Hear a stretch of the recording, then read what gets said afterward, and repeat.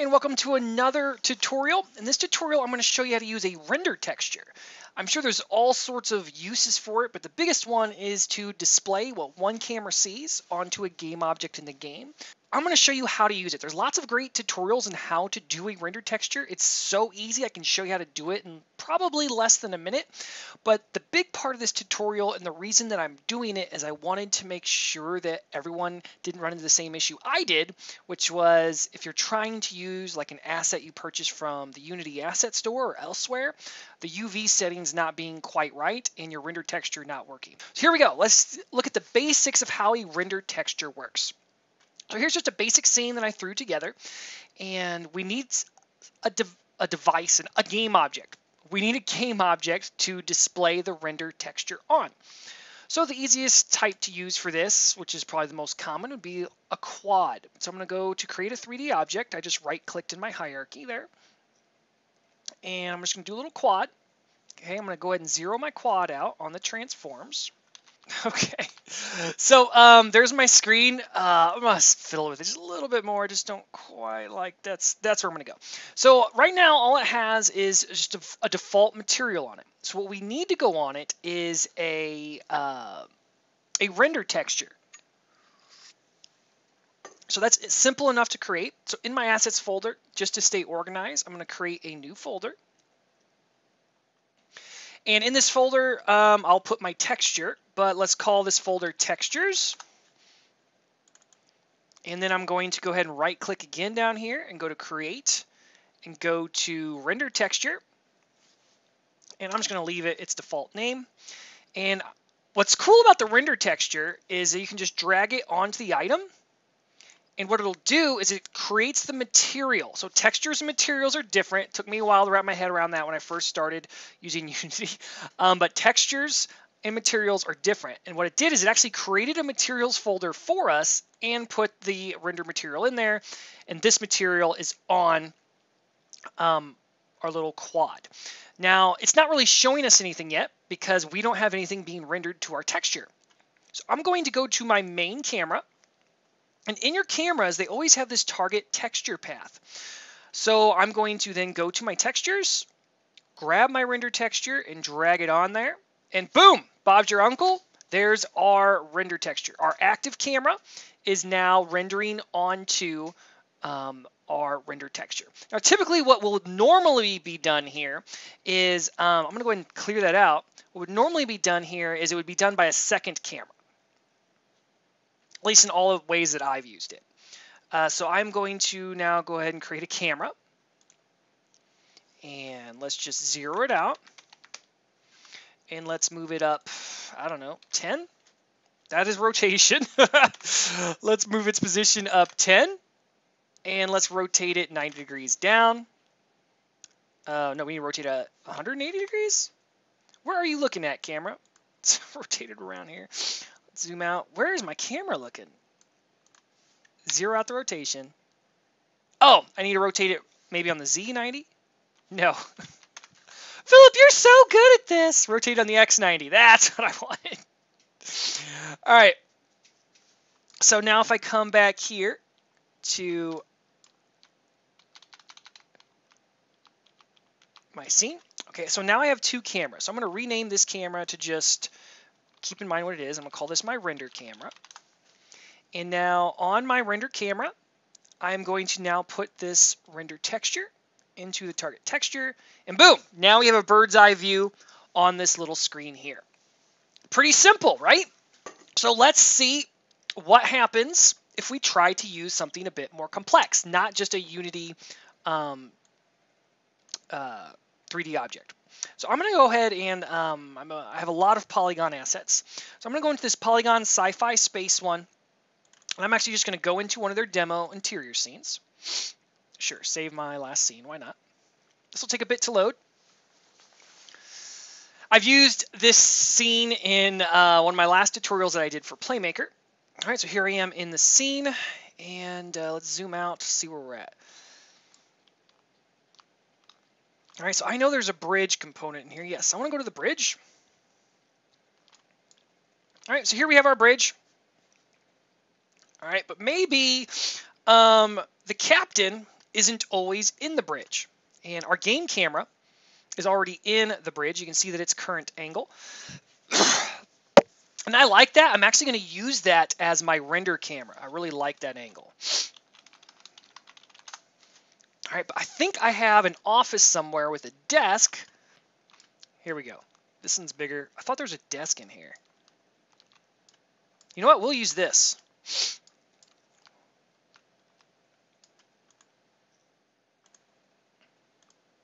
Let's say that I want just this face to be a render texture.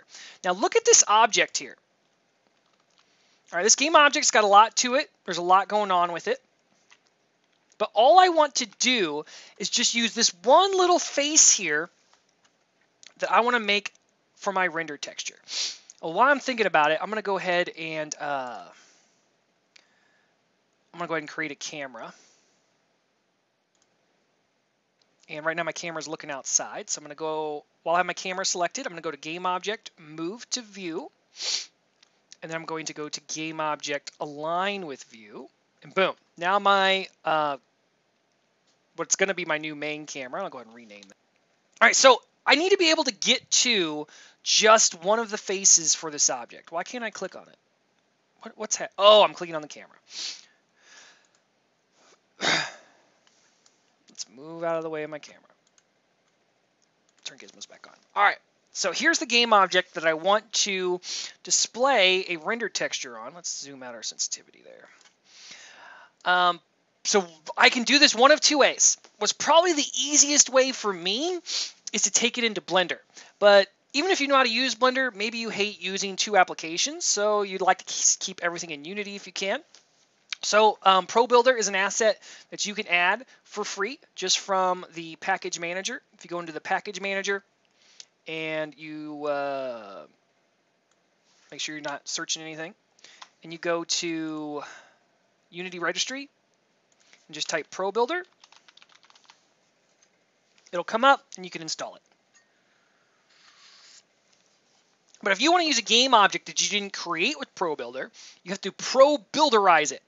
So I can just click Probuilderize and it'll do it, or I can click on this plus icon and I can tell it how much I want to smooth it and whatnot. All right, but I'm just going to go ahead and use the defaults. Let's see what happens if I just Probuilderize this game object.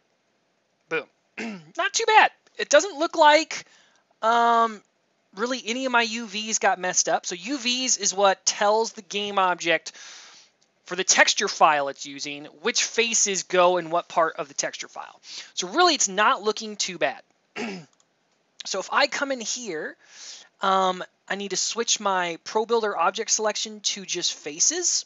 And I just want, if you remember, I just wanted this device to be my screen. So I'm going to select all these faces. So I'm shift clicking all these faces here. Good, it worked out that it's relatively rectangular. Sometimes in some of these I'll get a lot of weird angle shapes on them, and then I have to go and do something completely else to make it work, or import it into Blender. But now I have these faces selected. I can go to detach faces, but I want to make sure that I detach it to a specific thing, either as a game object or a submesh. But I do want it as a completely new game object just because that's what I want. All right, so it's been detached. Now sometimes when you do that, it'll break your game object because those faces may have been important to hold some of the other vertices in place. But in this case, it didn't. It just put a little hole in my original mesh, which is perfect. I'm going to undo that move. Did I not undo the move? Okay, let's undo translate. There we go. All right, so now on this guy, and I want to name this private screen, just so I don't lose it. And I want to make sure there's no parent on it. So I'm going to go with game object, clear parent. Great. So now I should be able to collapse the interiors. There we go. There's my private screen. Okay, and I got my render camera. So my private screen, let me switch to, instead of face selection, I'm going to switch it to object selection. On my private screen now, I want to have a render texture. So I can go into my textures folder, and I want to create a new render texture because the other one is using a camera from a different scene. And although I could probably still reuse it, but I'm going to call this private screen, I don't know, RT for render texture. All right, I'm going to take this and I'm going to drag it there. Boom, blackness. All right, and it should have created in the materials folder my new private screen material. Excellent. So now if we go to our render camera, okay, remember our render camera is in the bridge. And now I can take my private screen. Oh, yeah, no, that's once the target texture, not material.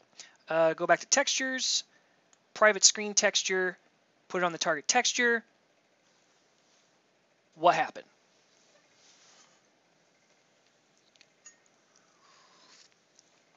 Something's not right.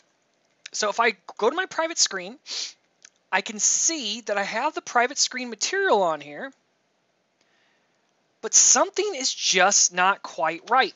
And this would also happen if I had done this the exact same way in Blender.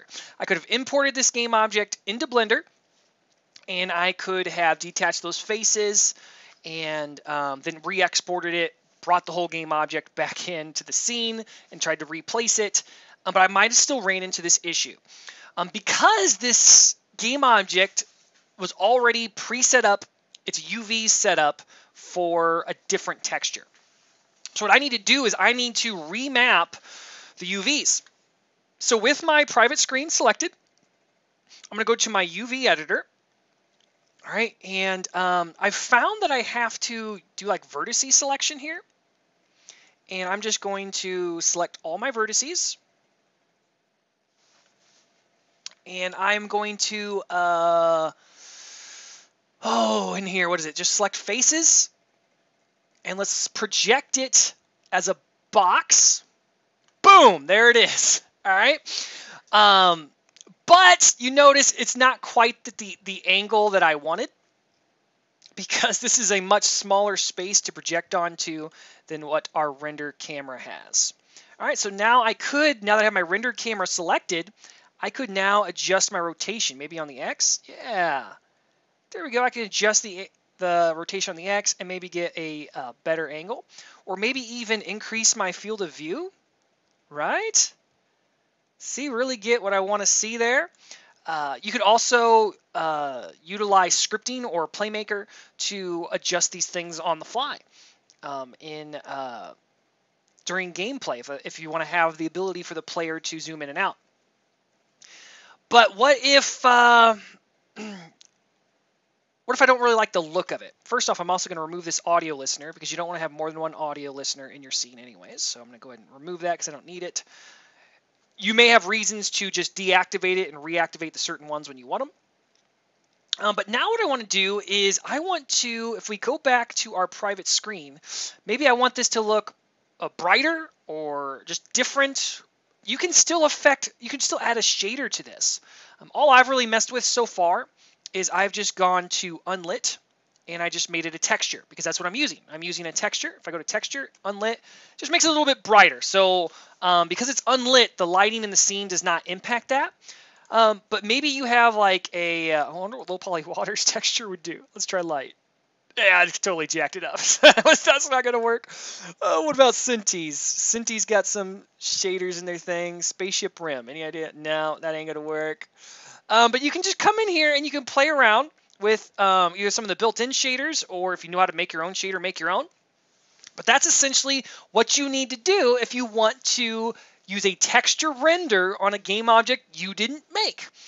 Because those game objects were already UV mapped onto a different texture. And so now that you're using a new texture, you have to edit the UVs. I was also going to show you how to do this in Blender as well, but if you know how to use Blender, you should be able to translate what I just did using Probuilder and Blender as well. And that wraps up this tutorial. All right, so give it a shot. Render textures are really cool. It allows you to do things like security screen feeds, view screen feeds, all sorts of options. Until next time, I've been Philip. I hope you enjoyed this tutorial.